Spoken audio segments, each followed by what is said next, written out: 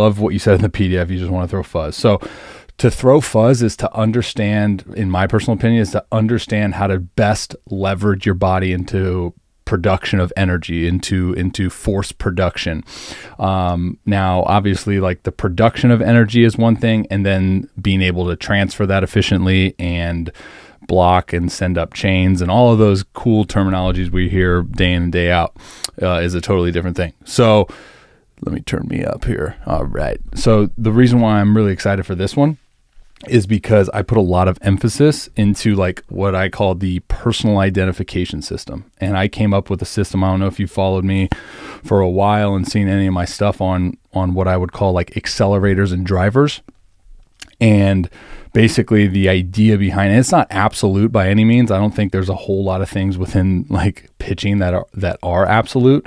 But the whole idea is founded on this system that can give individuals a better idea of how to move and how to sequence these moving parts within their delivery on the mound to get the most out of their frame, to get the most out of their body, to get the most out of their arm.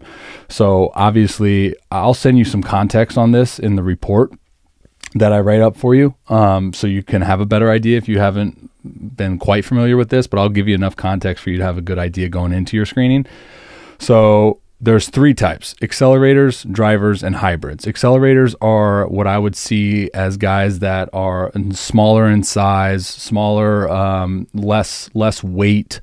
That basically means they have less available force to produce into the ground, whereas drivers are going to be the opposite. Drivers are bigger dudes, probably longer levers, can get away with producing a ton of force and a ton of energy into the ground. And then the hybrids are guys that just do everything. Think like Bueller, Bauer, Verlander, Ohtani, I guess maybe. But so it's about looking at the individual and saying like, oh, well, if you're 6 foot 200. That's why I think this is such an interesting case, because like you have qualities from a perspective of like your framework that could go either way. And I do want to kind of leave it in your hands to make that final decision. And you can hit me back and be like, yo, I think I'm going to go with this route. But I think your best bet is going with the acceleration aspect of it. So I'm going to break it down while we do the screening, and then after the screening we'll double back and we'll talk about everything. And like I said, when I write up the full report, there'll be a ton of context for you to get an idea, and don't be afraid to shoot me any questions back, but there should be a lot of context. Okay, so you're killing me with the open side view, by the way. This is not open side, this is behind open. Get it right. Kind of kidding. So the way that I look at the energy systems within pitching mechanics itself is you have really three types of energies, like main energy pieces. And this is where we get into the understanding of velocity and how we produce power output in a short time frame, and essentially a short window of movement potential, right? So first energy system is what we refer to within the accelerators, right? Like the forward acceleration, right? Utilizing the slope, utilizing gravity to accelerate and propel our body down the slope, to be blocked by the lead leg, to have that energy get sent up. Think crash dummies into a wall speeding at a pretty high rate. It's, there's a lot of systems in place that need to go well for that to be done right. But that's kind of the idea, is really not forcing, I hate the word forcing, but like abiding by gravity, and almost think about like how much can I accelerate into my front foot. Now, the drivers is going to be the ground force energy, the second energy system. How much you can produce into the ground, how much available production of force do you have to be able to put in the ground? How do your drive leg mechanics look? Can you stabilize force and energy in your drive leg? That's where I think we'll get into a little bit when I talk about the drivers. And then the third energy, which is probably the most important piece, is rotational energy, torque. And that's through hip-shoulder separation. What I look at is segmentation of the two rotations of lower body rotation, upper body rotation, which you do absolutely really well.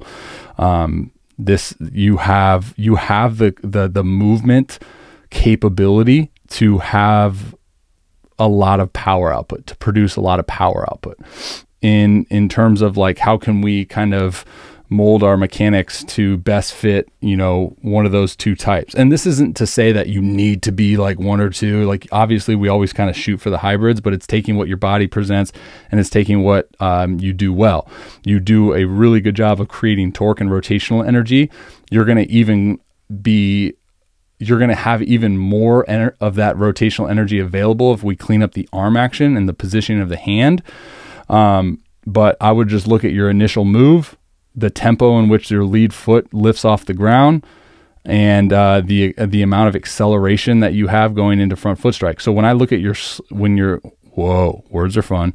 When I look at your video from the side here, the back side, it looks, because I have like a checklist, basically like piggybacking off that system that I've kind of put together. I have a checklist of like, all right, well, what does he do good? Does he produce a lot of energy into the ground? Does he have good drive leg mechanics?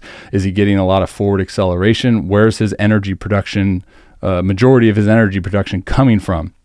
So for me, I see that your drive leg mechanics needs a little bit of work. You kind of shift this drive knee kind of comes down into its kind of internal rotation of that hip fairly early, but your trunk is still kind of trying to stay back, tilting to try to still load up your drive leg, even though your drive leg's already collapsed. And then by the time you get to front foot strike and full anchor point, you're kind of, I mean, this is where I would like the open side video, but it kind of looks to me like you're upright, maybe with a little trunk flexion, a little bit of forward flexion. That's great segmentation though. So now with that being said, let's break this down. I got your boy here, Sunny Gray.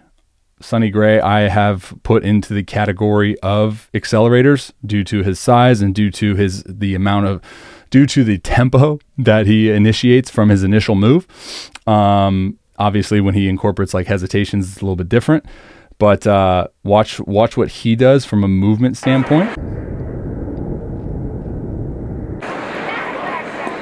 So biggest things that jump out, I would say the tempo in which his lead foot is lifting off the ground is one of them.